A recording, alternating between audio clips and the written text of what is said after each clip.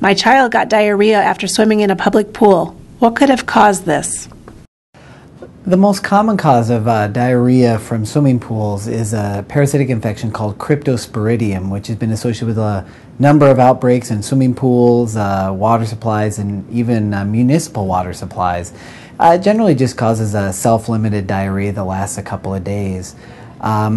The reason that this occurs is it's actually pretty resistant to chlorine or the chlorination that goes into pools.